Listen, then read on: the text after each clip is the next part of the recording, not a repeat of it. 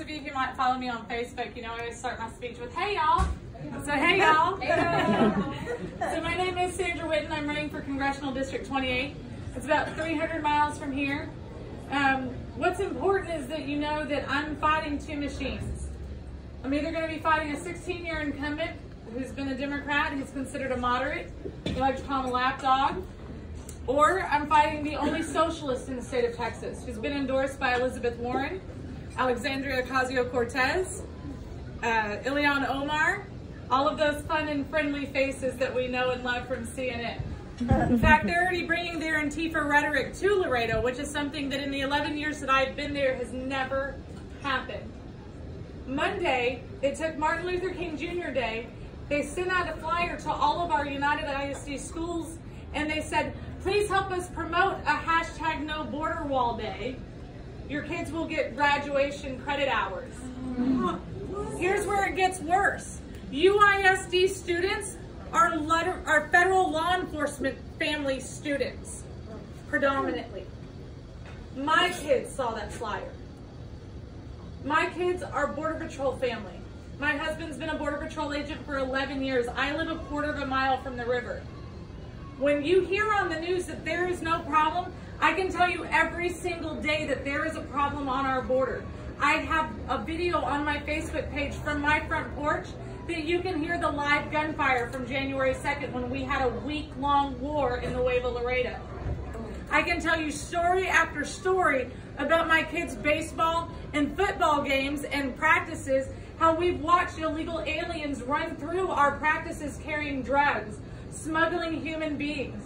The IH-35 corridor is the #1 trafficked area for human and drug smuggling in the United States. Guess where it comes? Right here to Houston. It is so vital that we eliminate the problem that we have on our borders because we have a democratically ran and controlled border. I actually have a Democratic mafia in my district, which is exactly why I'm here in Houston. My incumbent has been there for 16 years. His brother is the sheriff, and his sister's the tax collector, and she's running for a judgeship. If that doesn't sound like a monarchy or a mafia to you, I don't know what does. Because the problem that we face in my district is retaliation. I speak to hundreds of people a week, and they tell me, I believe in your values. I want you to win. But I am so afraid of donating to your campaign because we might lose our business.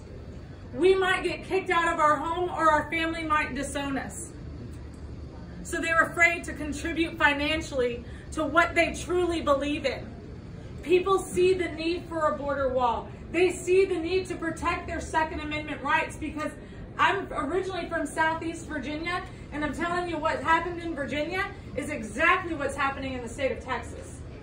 Look at Houston, look at Austin, look at Dallas, look at San Antonio. The liberals have come in and they've started spreading their cancerous virus across our beautiful red state of Texas. I live in a D+9 district. 3 years ago, you never saw a Trump hat, you never saw a flag, you never saw a bumper sticker. I see it every single day.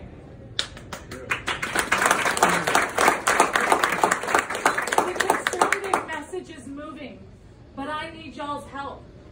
Because of districts like up here in Houston, you strong conservatives, I need your voice to help carry mine throughout the district that I represent, that I look forward to representing. I need your financial contributions. I need you to be sharing because I guarantee that out of this room, at least one of you knows somebody in my 9 counties.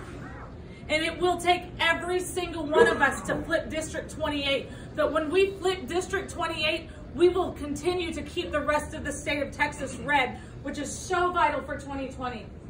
Our president needs your support in District 28. Our president needs your support in El Paso. Our president needs your support in all of our border counties and border districts because without it, without the representation that we will bring to the House, so that we can keep this charade of our impeachment process out of the headlines and get back to the things that the president has done for our country. What he has done for the state of Texas, what he has done for our oil fielders, our border patrol, our farmers, our trucking industry. I bet most of you don't know that over the summer, Laredo, Texas was listed as the #1 port in the entire country, beating Los Angeles. $303 billion a year go through the Port of Laredo, and I have a 2-lane road that go in and out of the Port of Laredo. If that doesn't sound like failed leadership to you, I don't know what does. That is the leadership that we have currently in District 28. That's why it's taking a housewife, a mother of 4, to fight for the freedoms, not just for District 28, but for the state of Texas. Because we have the opportunity, like what was said with Lacey, to gain seats in the House.